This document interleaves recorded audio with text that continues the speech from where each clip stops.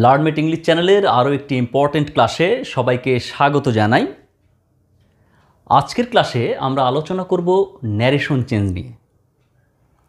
বিভিন্ন board exam বা competitive এক্সামে যে ধরনের ন্যারেশন চেঞ্জগুলো প্রায়ই এসে থাকে, সেই ধরনের ন্যারেশন চেঞ্জ নিয়ে আজকের ক্লাসে আমরা আলোচনা করব।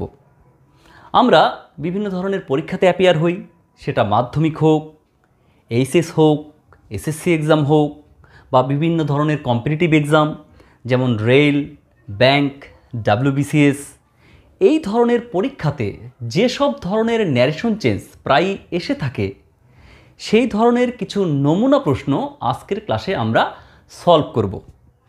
তো কথা না বাড়িয়ে চলো ক্লাসটি শুরু করা যাক।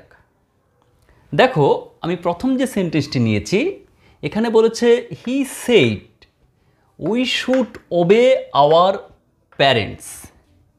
সে বলল আমাদের পিতামাতাকে মান্য করা উচিত। He said we should ওবে our parents. তো ন্যারেশন চেঞ্জ করতে গেলে আমাদের যে জিনিসগুলো মাথায় রাখতে হবে, সবার প্রথম যে জিনিসটা আমাদের লক্ষ্য করতে হবে, এই যে রিপোর্টিং ভার্ব, এটা কোন টেন্সে রয়েছে। এটা পাস্ট টেন্সে রয়েছে না প্রেজেন্ট টেন্সে রয়েছে।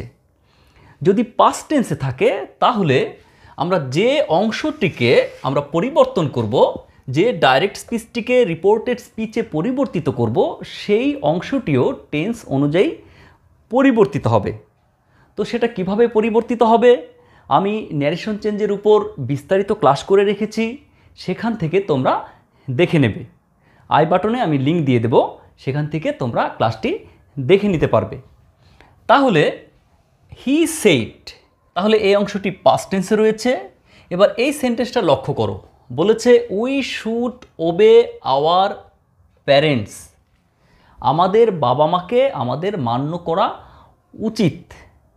তাহলে যদি উচিত অর্থে বোঝায় শুড, যদি শুড ব্যবহৃত হয়, তাহলে কিন্তু সেই শুডটি অপরিবর্তিত থাকে।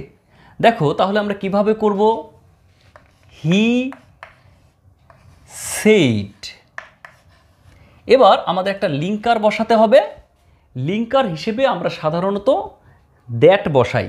তাহলে কি হবে, হি সেইড দ্যাট। এবার ডাইরেক্ট স্পিচে যে প্রোনাউন থাকে, সেই প্রোনাউনটি কিন্তু অর্থ অনুযায়ী ইনডাইরেক্ট স্পিচে পরিবর্তিত হয়। তাহলে হি সেইড দ্যাট।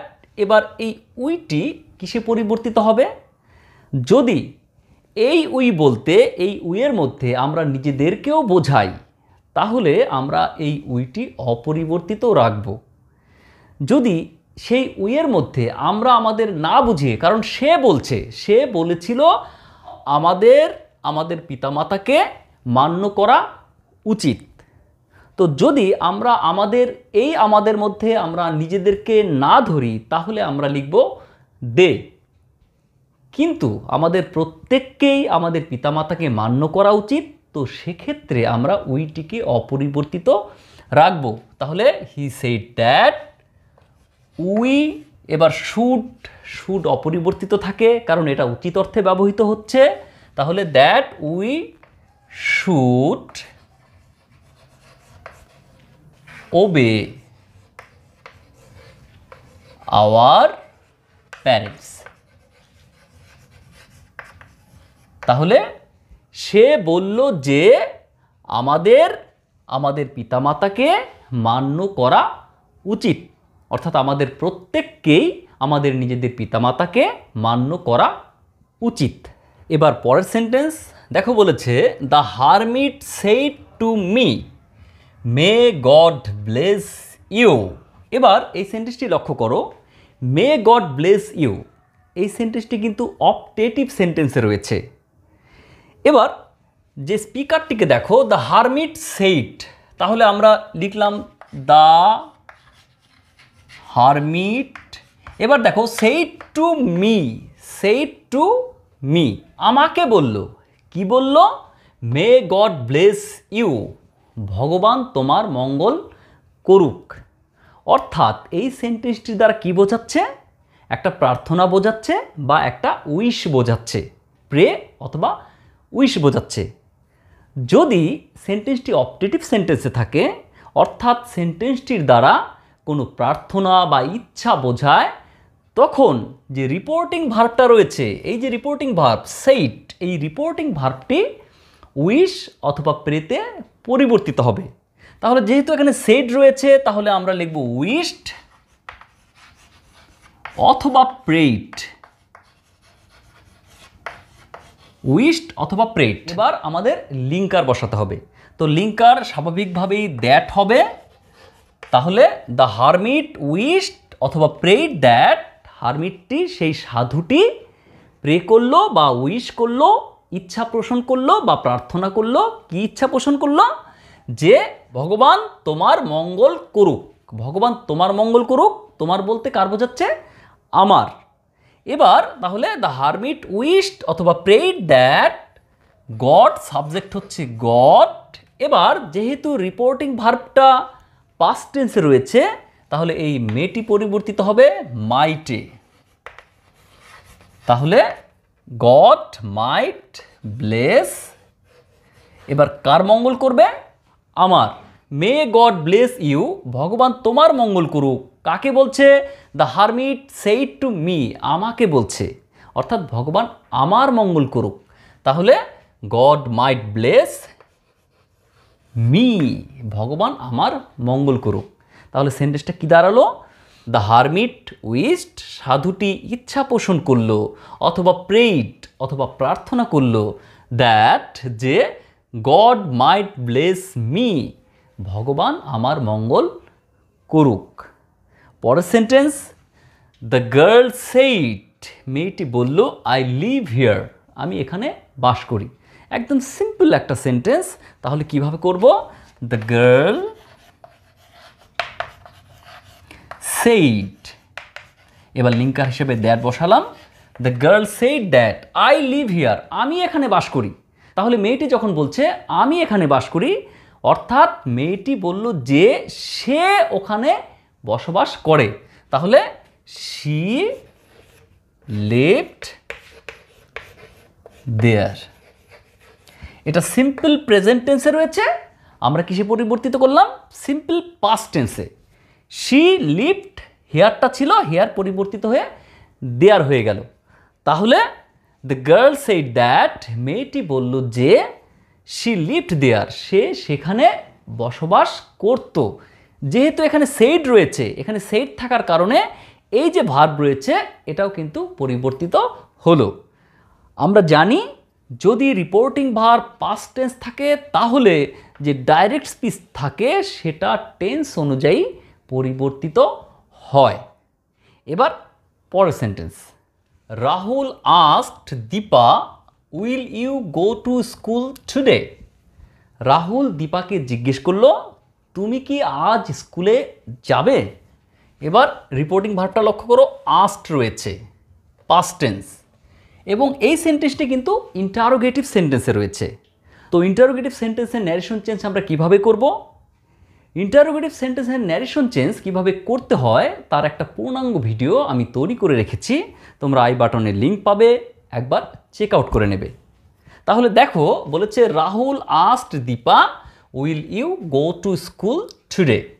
তাহলে আমরা করছি রাহুল। এবার এই যে রিপোর্টিং ভার্ব রয়েছে, যদি প্রশ্ন হয় তাহলে রিপোর্টিং ভার্বটি অটোমেটিক্যালি আজকে পরিবর্তিত হয়। এখানে আস্কটি দেওয়া আছে, তাহলে আমাদের চেঞ্জ করার কোনো দরকার নেই। যদি এখানে সেইড থাকতো তাহলে আমরা আস্কড লিখতাম। তাহলে এখানে আস্কটি দেওয়া রয়েছে।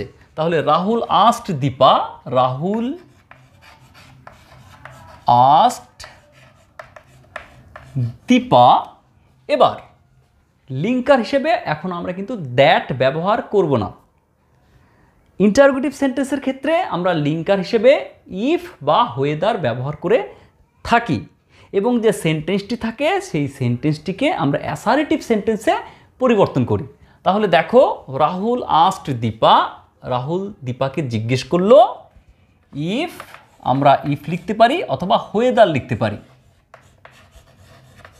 ইফ বা ওয়েদার। তাহলে রাহুল আস্কড দীপা ইফ এবার কাকে বলছে? Will you go to school, তুমি কি যাবে? তুমি বলতে এখানে কাকে বোঝানো হচ্ছে? দীপাকে। দীপা একটা গার্ল। তাহলে রাহুল আস্কড দীপা ইফ অথবা হোয়েদার ইফ শি, এবার উইল রয়েছে, আমাদের উইল পরিবর্তিত হয়ে কিসে পরিবর্তিত হবে? উড। তাহলে ইফ বা whether she would go to school today. এবার টুডেটা আমাদের পরিবর্তিত হয়ে দ্যাট ডেতে পরিবর্তিত হবে। তাহলে if she would go to school that day. তাহলে রাহুল আস্কড দীপা, রাহুল দীপাকে জিজ্ঞেস করলো if she would go to school that day অথবা whether she would go to school that day. বোঝা গেল? এবার পরের সেন্টেন্স বলেছে the tennis player said, tennis প্লেয়ারটি বলল, কি বলল? I am feeling really confident in my game, আমি আমার খেলায় প্রকৃতপক্ষেই আমি আত্মবিশ্বাসী অনুভব করছি, আত্মবিশ্বাসী মনে হচ্ছে আমাকে। তাহলে আমরা করছি, দেখো, দ্য টেনিস প্লেয়ার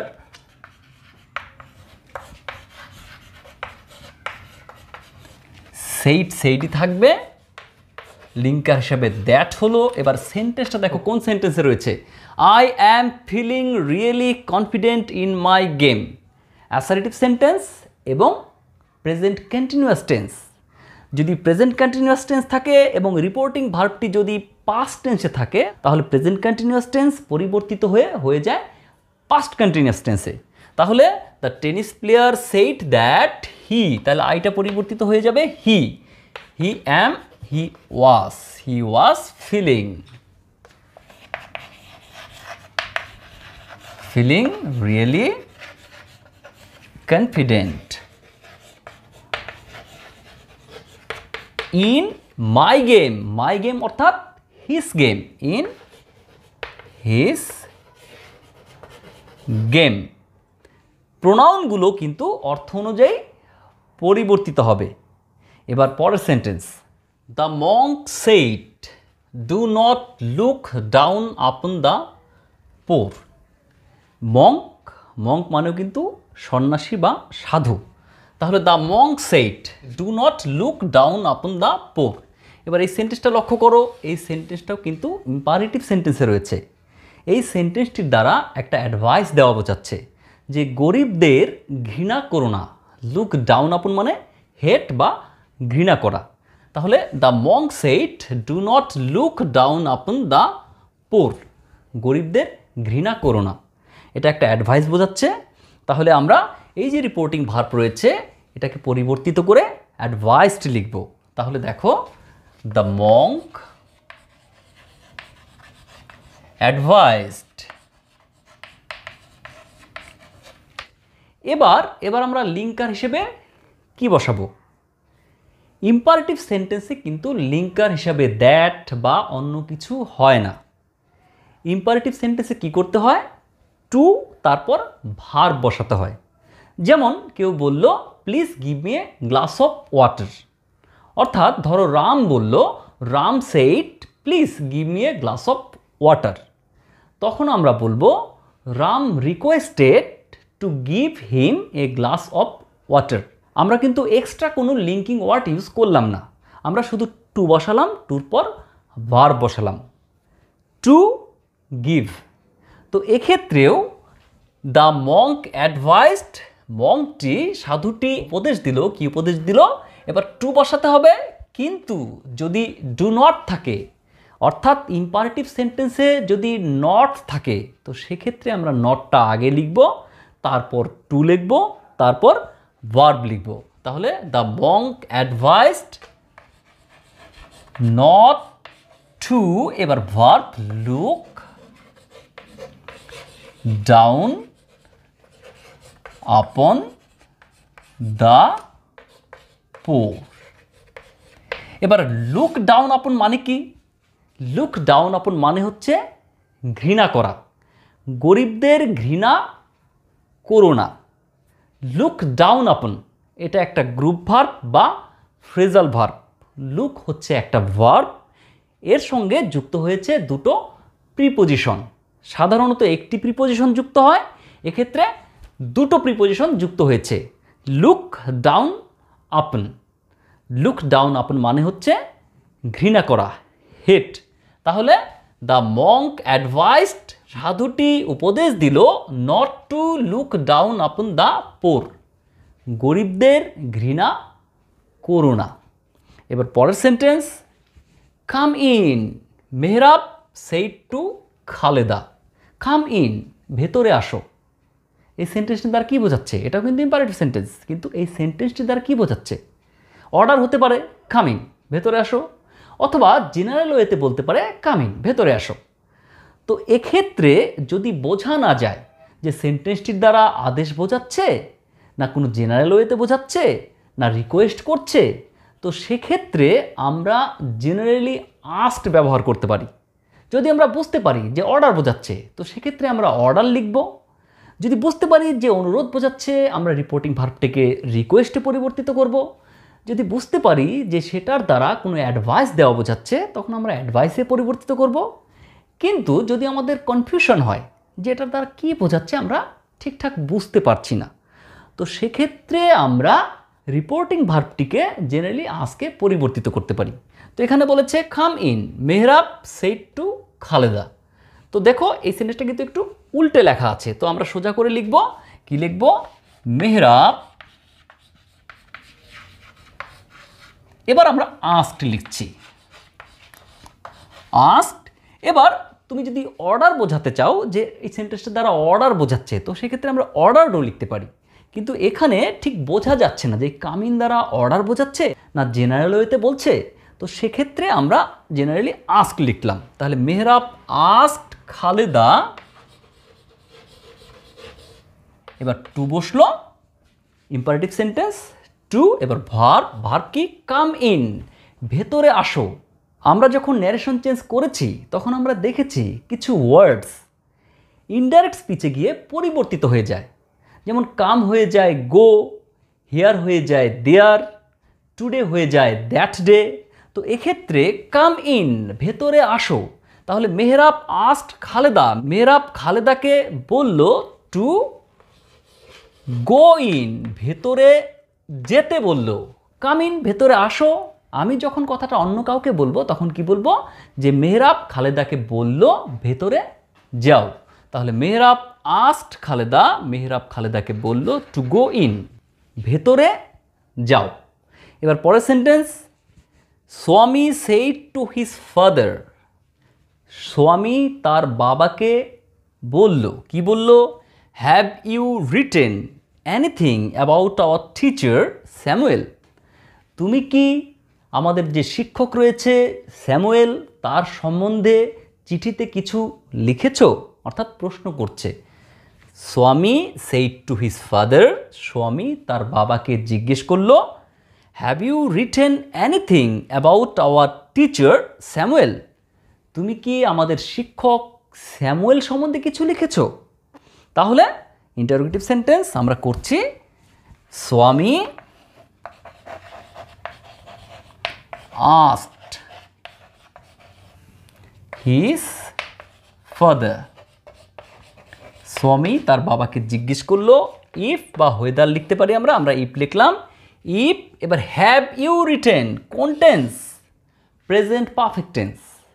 যদি প্রেজেন্ট পারফেক্ট টেন্স থাকে সেটাকে আমরা পরিবর্তিত করব পাস্ট পারফেক্ট টেন্সে, এবং প্রশ্নবোধক থাকলেও সেন্টেন্সটি কিন্তু অ্যাসারেটিভ সেন্টেন্সেই পরিবর্তিত হবে। তাহলে if he had written, if he had written anything about our teacher বলেছে, তাহলে our teacher এখানে হয়ে যাবে their teacher, about their teacher Samuel। তাহলে স্বামী asked his father, স্বামী তার বাবাকে জিজ্ঞেস করলো, if he had written anything about their teacher Samuel, সে তাদের শিক্ষক স্যামুয়েল সম্বন্ধে কিছু লিখেছে কিনা। এবার পরের sentence, the trainer said why is everybody late today. Trainer অর্থাৎ প্রশিক্ষণদাতা জিজ্ঞেস করলো কেন আজ সবাই লেট, সবাই কেন আজ দেরিতে এলো। তাহলে এখানে একটা জিনিস লক্ষ্য করো, এই সেন্টেন্সটা কিন্তু ডাব্লিউএস ওয়ার্ড দিয়ে শুরু হয়েছে এবং এটা একটা ইন্টারোগেটিভ সেন্টেন্স। তাহলে ডাব্লিউএস ওয়ার্ড দিয়ে যখন শুরু হবে তখন আমরা কিভাবে করব? তখন কিন্তু আমরা ইফ অথবা ওয়েদার ব্যবহার করব না, তখন এই ডাব্লিউএস ওয়ার্ডটি আমাদের লিঙ্কারের কাজ করবে। কিভাবে করব? বিস্তারিত আমার ইন্টারোগেটিভ সেন্টেন্সের ন্যারেশন চেঞ্জের ক্লাসে আলোচনা করা হয়েছে। এই সেন্টেন্সটাকে আমরা কিভাবে করব দেখো, দ্য ট্রেনার, এবার প্রশ্ন করেছে, আমরা রিপোর্টিং ভার্বটিকে লিখব asked. The trainer asked why, WS ওয়ার্ডটি রইল, ইফ বা ওয়েদার কিন্তু আমরা ব্যবহার করলাম না। তাহলে দ্য ট্রেনার আস্কড হোয়াই, এবার সেন্টেন্সটি কিন্তু অ্যাসারেটিভ সেন্টেন্সে পরিবর্তিত হবে। অ্যাসারেটিভ সেন্টেন্স অর্থাৎ সাবজেক্ট ভার্ব অবজেক্ট। তাহলে এখানে আমাদের সাবজেক্টকে এভরিবডি, তাহলে হোয়াই এভরিবডি। এবার এই সেন্টেন্সটা রয়েছে প্রেজেন্ট ইনডিফিনিট টেন্সে, এই সেন্টেন্সটা পরিবর্তিত হবে পাস্ট ইনডিফিনিট টেন্সে। তাহলে why everybody was late today, today পরিবর্তিত হয়ে যাবে দ্যাট ডে। তাহলে দ্য ট্রেনার আস্কড, ট্রেনার জিজ্ঞেস করলো why everybody was late that day, প্রত্যেকেই কেন আজ এত দেরি, প্রত্যেকেরই কেন ওই দিন অত দেরি। এবার পরের sentence, Ajay said can you come tomorrow. এই সেন্টেন্সটি কিন্তু ইন্টারোগেটিভ সেন্টেন্সে রয়েছে, কিন্তু এখানে ক্যান দিয়ে শুরু হয়েছে, অর্থাৎ অক্সিলিয়ারি ভার্ব দিয়ে শুরু হয়েছে। তাহলে আমরা অক্সিলিয়ারি ভার্ব দিয়ে শুরু হলে কিভাবে করব? অজয় আস্কড, অজয় জিজ্ঞেস করলো, ইফ, এবার ইউ বলেছে, ইউ কাম টুমরো, তুমি কি কাল আসতে পারো, তুমি অর্থাৎ আমি। তাহলে Ajay asked if I, can রয়েছে, কুডে পরিবর্তিত হবে if I could come tomorrow, তাহলে কাম হয়ে যাবে গো, টুমরো, টুমরো হয়ে যাবে the next day, the next day, tomorrow হয়ে যাবে দ্য নেক্সট ডে। ইয়েস্টারডে থাকলে হতো দ্য প্রিভিয়াস ডে, টুডে থাকলে হয় দ্যাট ডে। তাহলে অজয় আস্কড, অজয় জিজ্ঞেস করলো, if I could go the next day, আমি পরের দিন যেতে পারবো কিনা। তো এই ধরনের ন্যারেশন চেঞ্জ প্রায় সব ধরনের পরীক্ষাতেই কিন্তু এসে থাকে। তো আজকের ক্লাসটি আমি এখানেই শেষ করছি। দেখা হচ্ছে পরের ক্লাসে অন্য আরও একটি ইম্পর্ট্যান্ট এবং ইন্টারেস্টিং ভিডিওতে।